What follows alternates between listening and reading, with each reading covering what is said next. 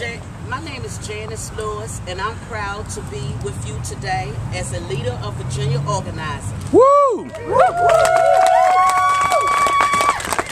First of all, I want to make sure we honor the workers of the University of Virginia, the people who keep everything running, preparing and serving food, keeping the grounds looking great, cleaning the buildings, and doing lots of other things.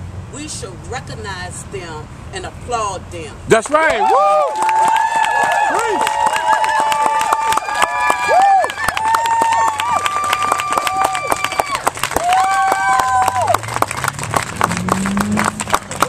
That we are here today.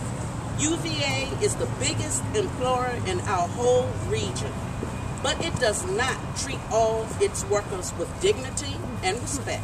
Yes, ma'am. If UVA really cared about its employees, they would use some of the billions of dollars they have collected to make things right. That's right. And pay a living wage. Woo!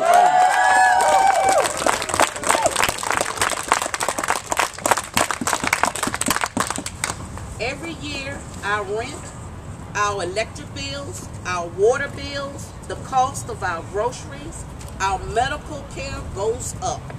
So why don't the employees of UVA get a living wage that meets their needs? I know an employee of UVA that has worked there for 18 years and who still lives in public housing. That's sad. I know people that work at UVA who get health care services at the free clinic. That doesn't make sense to me. Not at all. I know many employees of UVA that have worked for many years and have no money saved for emergencies. If the rector of the University of Virginia got a flat tire today, he would not hesitate for 1 second to get that tire fixed. But if a low-wage worker at the University of Virginia who serves students food every day would be in big trouble with that flat tire. Yes, they would. Yes, ma'am.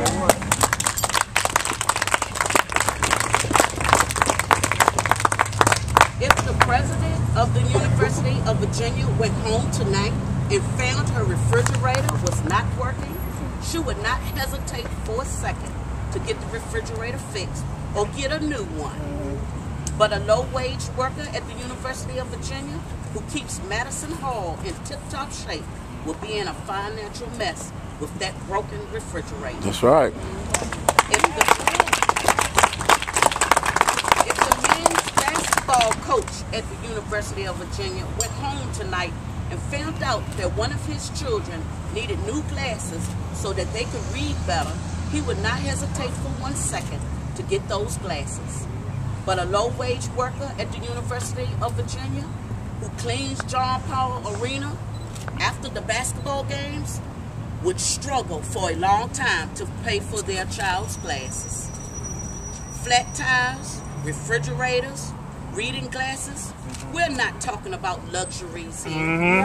We're talking about real world struggles. The UVA workers need a base wage of at least $13 an hour. Yes,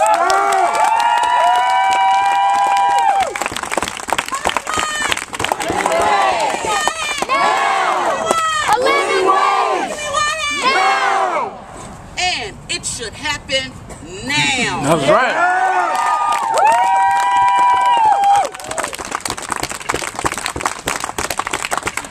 Those of you who are fasting for this great cause, please take care.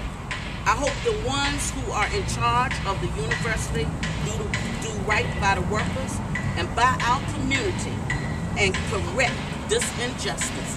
Thank you. That's right.